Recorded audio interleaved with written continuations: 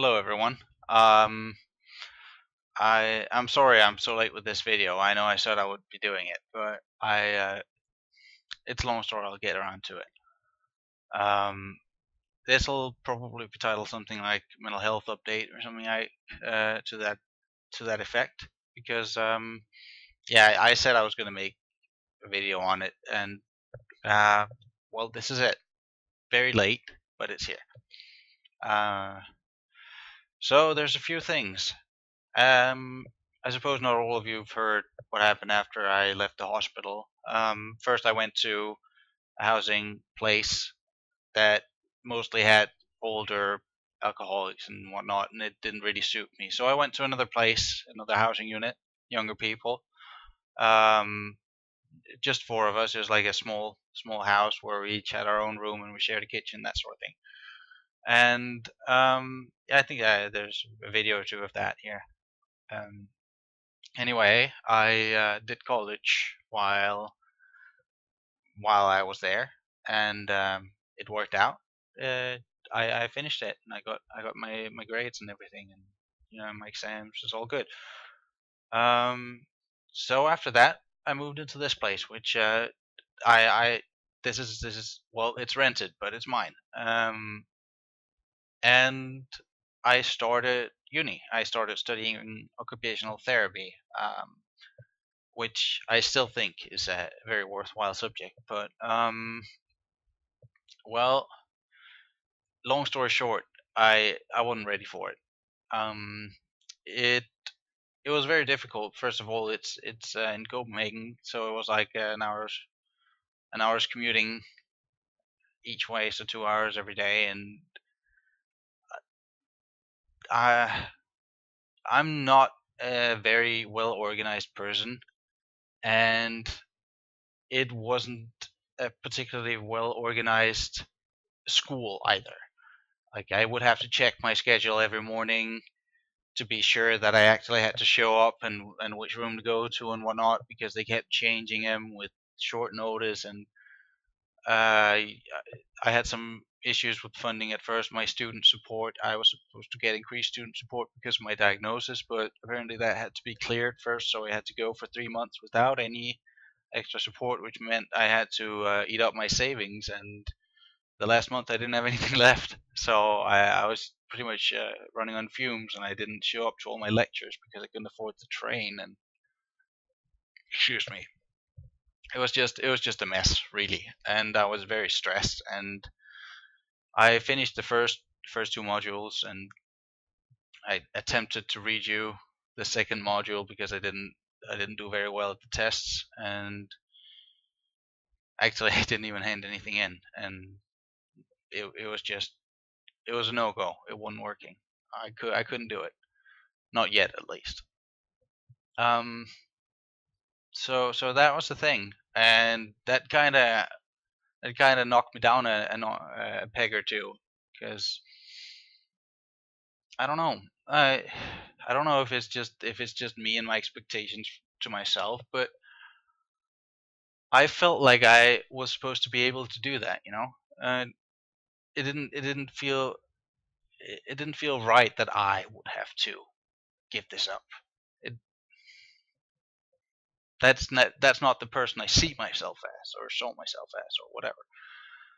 So so that was difficult, and I also had some trouble with the social interactions with the school, because for me a great way of learning is going to lectures and listening to people and reading a bunch of books. I'm good at that. The group work interaction, have to make people agree and stuff, have to coordinate everything, that sort of thing.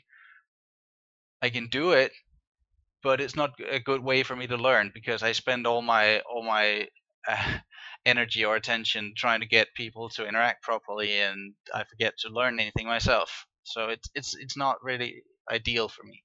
And the entire education is set up as group work, so it wouldn't. Um, I wasn't sure about it, and I had a couple talks with some coordinators and whatnot, and we decided to put that on hold for now, at least.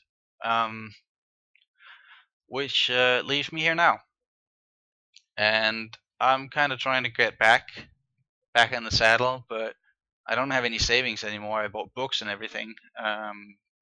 So uh, right now I'm trying to save up money again, and I just yeah, trying to get back from where I was, because it did. I do feel like it knocked me back a little bit in my progress or whatever. Um, a different aspect of it where I might feel like I can I can see remnants of how I used to be, and the sickness or whatever. It would be I spent a weekend out with my friends, like in the summer cottage. Like there's an old video of that on here somewhere.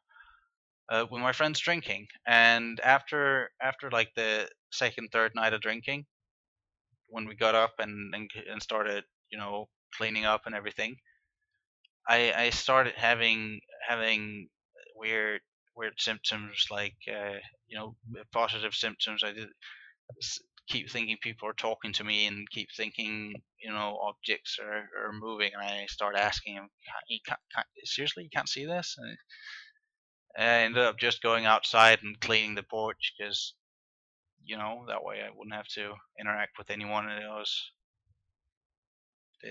better that way. But after I slept a couple times, it got better. I just I suppose from that I learned that I'm not supposed to be drinking several days in a row, at least, anymore. That's not good for me. Other than that,